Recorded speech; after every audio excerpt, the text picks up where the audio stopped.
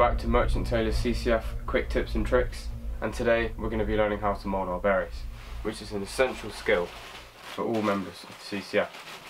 When you join, you'll be issued with a beret like this. You see it comes in a plastic bag, and you just take it out of the bag, throw that away, and you'll see that it looks quite flat like this.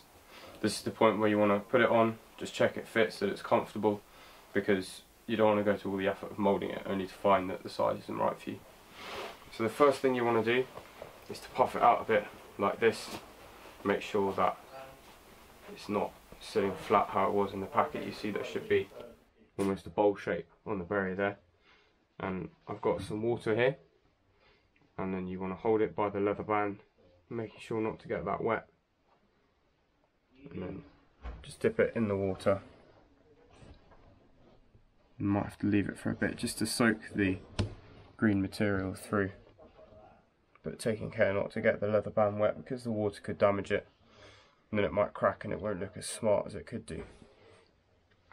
So we'll just leave that for a second.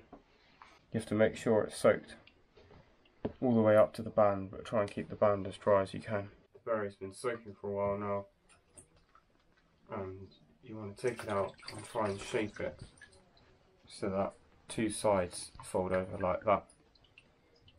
This bit folds down here, and then there should be a sharp crease up there like that, which is where your cap badge will fit in there, so it will sit nicely over your eye.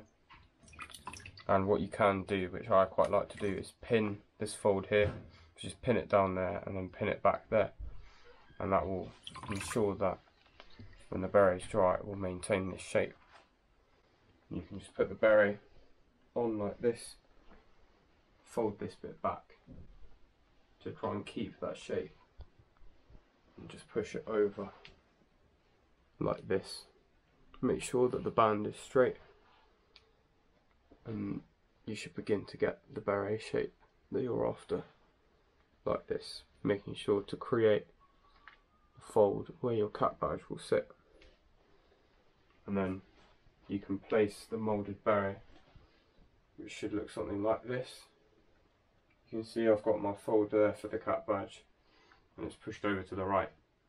You can put that on top of a bowl or a flower vase, leave it to dry, and when it's dry it should look something like this. You see I've got it pushed over, I've got the crease, and that was Merchant Tailor's CCF quick tips and tricks how to mould a beret.